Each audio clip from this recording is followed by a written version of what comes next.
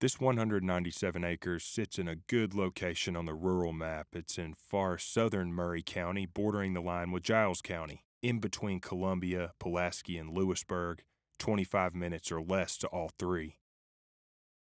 Highway 31 is only a couple miles away, and I-65 runs 15 minutes to the east.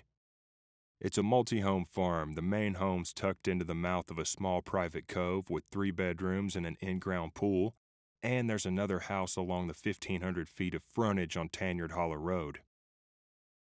Entering the farm, you'll find gentle, well-draining terrain that surrounds the main home at a juncture where 2 deep hollows come together around the point of this beautiful ridge spur pushing into the middle of the farm, with the property lines extending to the ridge tops on 3 sides, really secluding the interior.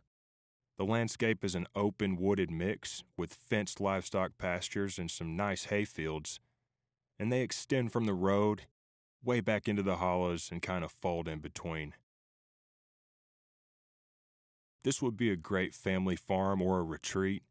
It can handle livestock. The hunting is noteworthy in this area, and though it's in a quiet country pocket, it's still super convenient and easy to access.